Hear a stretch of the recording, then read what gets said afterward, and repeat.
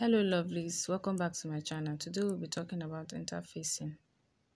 If you are just clicking in for the first time, you are welcome.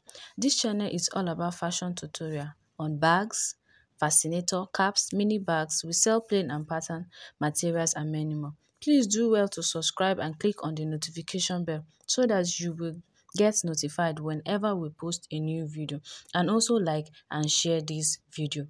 When I started my sewing journey, it was really confusing when using interfacing. So today I will be giving easy guide on how to use interfacing, what interfacing is, and their types as well. So without any more ado, let's start. What is interfacing? Interfacing is a fabric or texture attached to the wrong side of the fabric. Interfacing is a texture attached to the wrong side of your fabric. You put this interfacing at the wrong side of the fabric that you are using.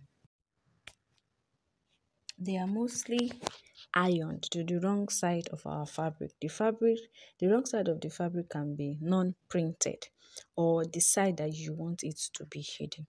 Now, where can we use interfacing?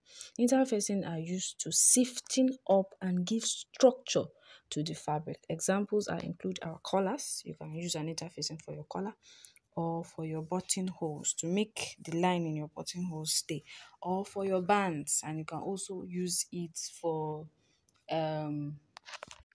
you can also use it for your flace, like your flace skirt or your hip or your breast stop. Now, types of interfacing. There are different types of interfacing. It's usually come in fusible, e.g., that is to say, which we can iron them on our material. Number one type of interfacing is air stay. This is the most popular interfacing that we know here in my country, Nigeria. It is regularly called gum stay.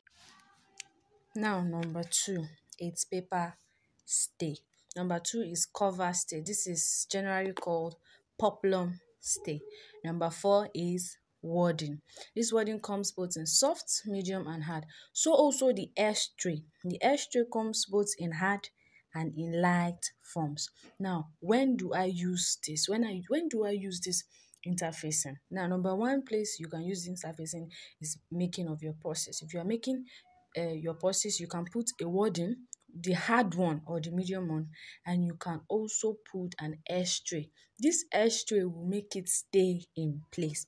Number two is for stiffening up your peplums, like your peplum blouses. If you want to do your peplum blouses, you put an interfacing so that the peplum blouse will stay on its own.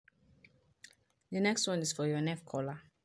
So you can also use interfacing for your breast and also for your hip. You can also use it to reinforce your buttonholes.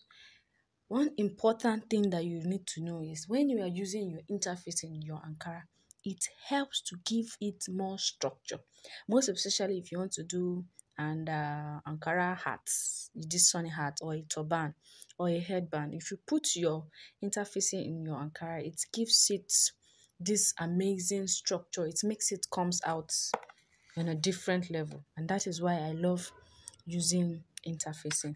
Now, note, one of the important thing you need to know about using interfacing is that it all depends on the effect you are trying to achieve.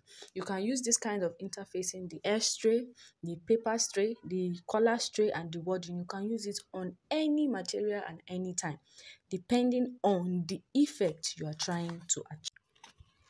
I hope this video was helpful. Please don't forget to subscribe, like, and share. See you next time. See you on my next video. Springs here, signing out.